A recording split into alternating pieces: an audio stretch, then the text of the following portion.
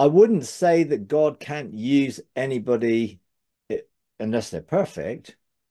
Therefore, I mean, God used Cyrus, God used other people in the past, and he uses us if we're willing, So it's not like, oh, I have to be 100% in perfect, because he sees me that way anyway. So does my heart have to be right for him to use me?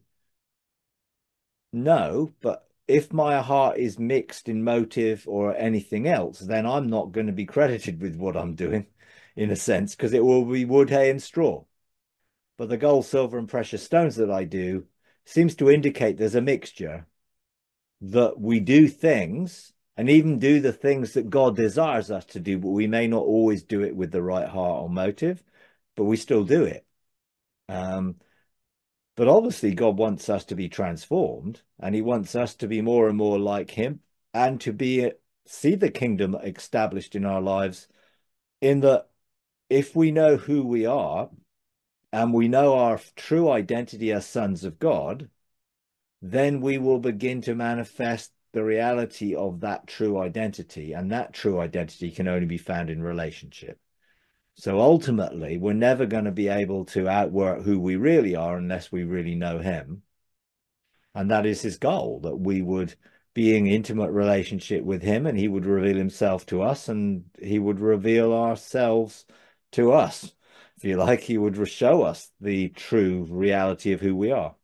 And then we can begin to function out of that reality. Um, but God, I think, uses imperfect vessels.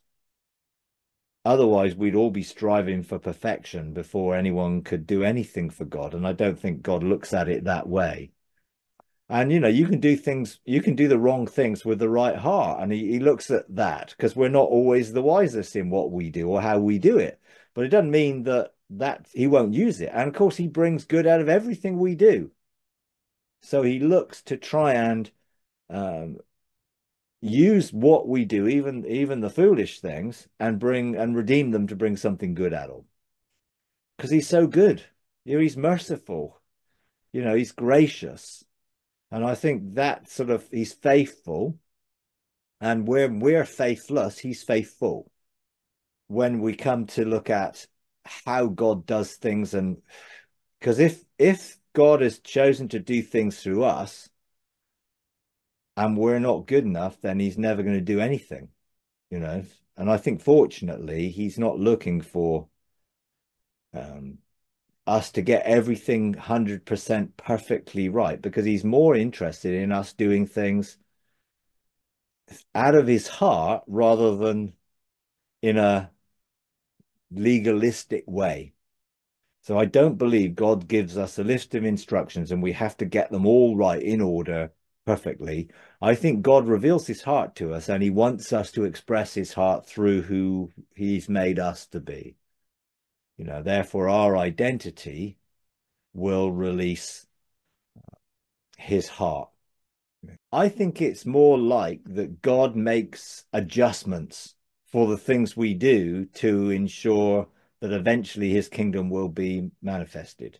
So there's almost like little adjustments. I don't know if you ever saw the movie The Adjustment Bureau, in that these people Oh came in yeah. games things to make sure everything was all on track. And I think God does make adjustments to enable things to take place. So, yes, he might use somebody else should I fail to respond or listen or be available. Um, but if I do, and I don't do it 100% correct, I think he can still use what I do and make the adjustments necessary.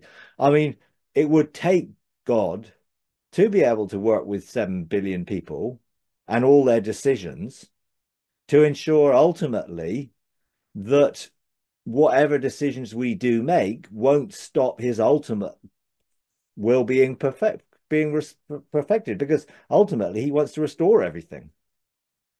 So he's continually at work to bring about that restoration through us and through the angelic realm and through the cloud of witnesses and through anyone else who's willing to be involved. um, And along the way, I think there's all sorts of little course corrections that go. So we go off here, but he brings us back over there. So we can carry on. He doesn't say, oh, well, okay, carry on. And eventually it's like, oh, well, we'll be so far away that we can't get back. You know, he's always looking to direct and guide us and help us back to the place where we can fully be embracing that relationship and intimacy. That hence, you know, Adam and Eve did something wrong. He goes to find them. He didn't just say, oh, well, that's it then, tough. You know, he made the initiative to go and find them. He took the initiative to engage with Noah and Abraham and Moses and all the people that he has used in some way. The initiative is always his. And I think he's continually at work in us and around us and through us to help ultimately things become into a state of restoration. If you enjoy these videos, would you please take a moment to like, comment, and subscribe? It really does help. Thank you very much.